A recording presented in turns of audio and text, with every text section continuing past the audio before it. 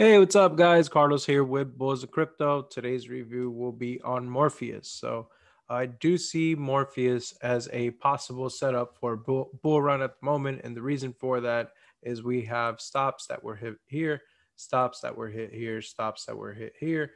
And now we are playing at around the 210 area. They may trap at this 225-ish area here.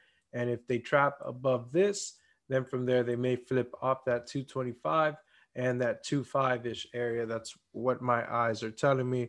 Right now, we are still above this 50 on RSI. So I do think that this is still in a bullish run, regardless of this little pullback that's happening at the moment. For those that trade, this may be a flag of some sort. I don't trade the flags. But that is a channel, if you will, that is pushing downwards.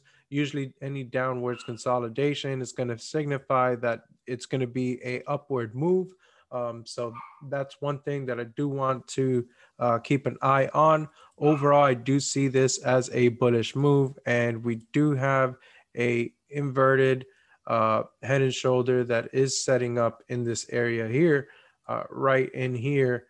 So we'll see how this plays out. Overall, again, I do see this being a bullish move.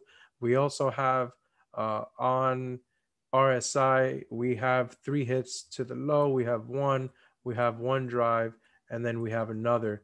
So we'll see how this plays out. Guys, if you have anything that you want reviewed, just drop it in the comments. I'm more than happy to get that done for you guys.